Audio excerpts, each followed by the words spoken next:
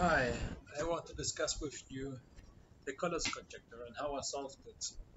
Okay, we can consider the optionality for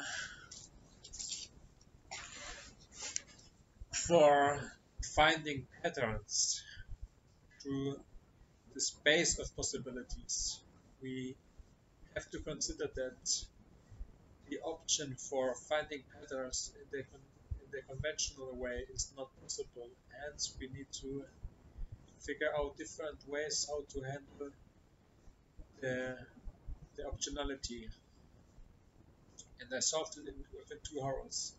And I can't help other people if they are too dumb to to solve the problem, but I figured it out in 2 hours, and this is the solution.